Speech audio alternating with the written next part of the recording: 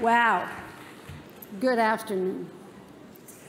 Madam Rajvi, and to all of these fabulous leaders that you have here in the audience and on the stage. I'm here, I don't know whether this is my 10th time or my 12th time, but every time I leave even more inspired by the leadership of Madam Rajvi and her whole team. Their dedication and commitment is unbelievable.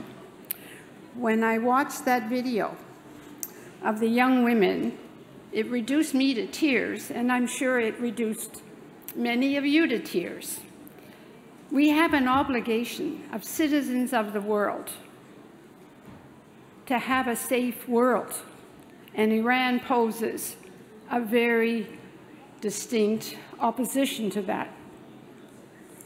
Those young women on that video don't ask for anything else but a chance to be free and to be proud of their country and to live a free and democratic Iran.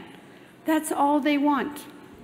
And it calls upon us as leaders, as members of parliament, to do that. But it also calls on each and every one of you in this audience and anyone that is watching, and I know there are many, to not sit there, to take your responsibilities as members of this world that we live in, to talk about what is going on in Iran. Iran, in my opinion, is behind everything going on in the Middle East and what is going on in the Ukraine. Iran is delivering the instruments of war, and they are trying to distort public opinion and get people looking somewhere else, not looking at Iran. Go look everywhere else. Well, Iran does all of this terrible stuff to try to get people to forget about them when they are the source. And until Iran is free and democratic and has opportunities for everyone else, they're going to continue to mess around in other people's lives. So I behold all of you. Don't just enjoy today and say, Madam Rajvi and NCRI and all the wonderful team you have are great people. That's terrific. We've heard wonderful speeches, inspirational speeches from everyone, but it takes many, many more people that's in this room. It takes all of us to talk to our friends and talk to our neighbors and tell them to pay attention to what's going to Iran, and we've got to hold Iran accountable. It cannot continue to get away with what it does.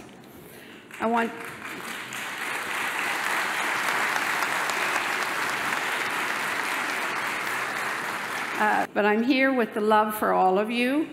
We will continue as a country, as Canada, but we need all of you, as I said, to be louder, louder, louder voices. It calls on all of us as parliamentarians to have louder voices, but also the rest of the world. And I must share a little bit of a political message with you that Canada continues to seize the assets of many people who have been tied to the IRGC in Canada.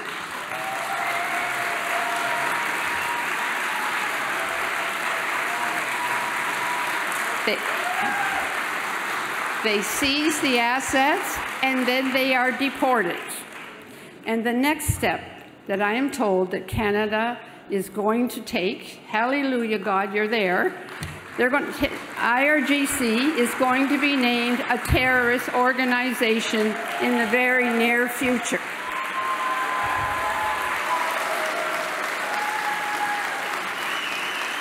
So as I stand together with my colleague, Canada is with you, the world is with you, but we got to really be with you, which means we really got to do some of this work too. We can't just leave it up to Madam Rajvi and her team and think we're just going to be there to enjoy a free and democratic Iran. It's going to take every single person sitting in a chair in this room, sitting up there. You all, we all have a responsibility, and until we have a free and democratic Iran, none of us should be at peace, because that affects our whole world and our lives and our children and grandchildren. God bless all of you, and thank you for the invitation to be here.